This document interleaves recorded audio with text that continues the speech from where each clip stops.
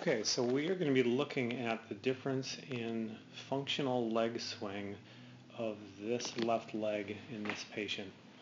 And so the right side was the before visceral treatment and the left side was after. And so interestingly, the first thing that you can see is if you look at this right side, you can tell that this is significantly more extended than this line is. And so there's just something kind of in this region that's holding that in sort of a tilted state. And so if we watch this play in really slow motion, actually let's just see where these legs go to begin with. So that one's going into extension. That one's going into extension.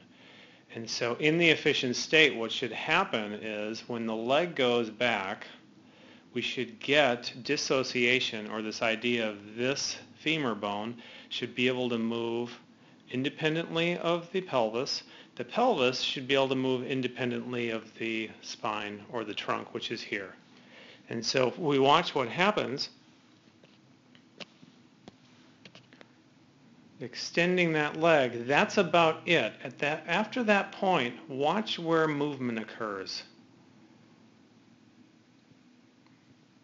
A couple interesting things happen. When the hip stops, we get two things occurring. Number one, you can see this crease right here. And if I zoom this way in, you can see there's a crease in the mid-lumbar spine. That is this stress point. And so if we watch that when she extends more, that stress point becomes more evident. There's more hinging occurring there. And so we never want that in running. We always want the hip to extend from this point isolated. So the leg will be here, and then it swings back to this position. Excellent hip extension on a stable pelvis and lumbar spine. So you can see here she extends and the hip stops, and where does the movement happen? It happens with the pelvis on the lumbar spine. You get that extension, and then this interesting thing happens. You see this rotation. The pelvis actually kind of goes back and over to the right. So if we watch this again, it kind of twists back that way. And what your clue here, you'll see this little shadow go back. And so if we just kind of let that play,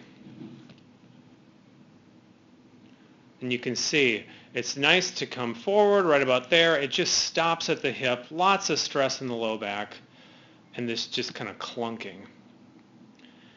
And so let's look at after.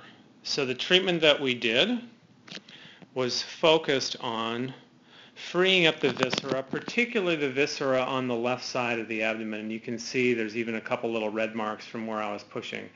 Now again, the emphasis of what we want to have happen is we want to have isolated motion. We want this leg to be able to go at least this far back. Super important for running efficiency. We want the pelvis to move a little bit, and generally we don't want to see a ton of movement at the lumbar, and if we do, we want it to be segmental, so each little level will do its share. So let's watch what this does. So flexion forward, look at the difference. And so not only does the hip keep extending, can you tell there is no longer that pinching hinge point. This no longer exists over there, and I think that's super cool. You can also then, in this sort of zoomed in state, you can see how excellent the hip extension is versus the pelvis. Pelvis is extending a little bit. Lumbar is only extending a slight amount. We go to here, you can see that the hip is still angled down. The pelvis is extending a little bit, but just tons of stress there. And so for this individual, that was the big key for low back pain. And then ultimately a lot of the symptoms she was having going into her leg is that every time she tried to extend this leg, this was the stress point or the motion point. And despite all of the things we did, she did stretching her hip. It was moving, mobilizing the viscera. in this region to allow movement to happen up and down, to allow movement to happen with subtle rotation of the viscera. Let this system get long, and it let this hip extend in a healthy way. And so let's watch this one more time, and we'll see if they're relatively coordinated here. And so nice, just open hip extension on that left picture there. So that is the true power and efficacy of doing visceral work on a runner, especially when you've been doing standard stretches and there's still a significant motion deficit and pain and dysfunction.